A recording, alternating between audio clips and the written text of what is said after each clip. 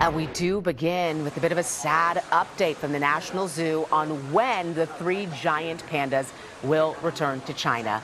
Zoo officials tell our Yang the pandas will be leaving before mid-November. That is sooner than expected.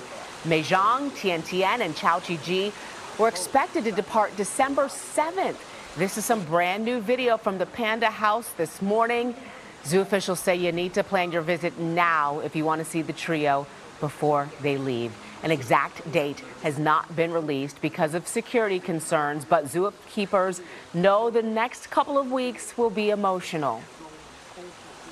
It's going to be hard for all of the keepers that work with them on a day-to-day basis because we spend so much time with the pandas, holidays, and every day we're here, and so it's a little bit heartbreaking to not have them here. Oh, this is Tian. He didn't even seem to notice all the attention that he was getting this morning, just eating his snacks there, having breakfast early this morning. Much more on the panda departure coming up in our later newscast.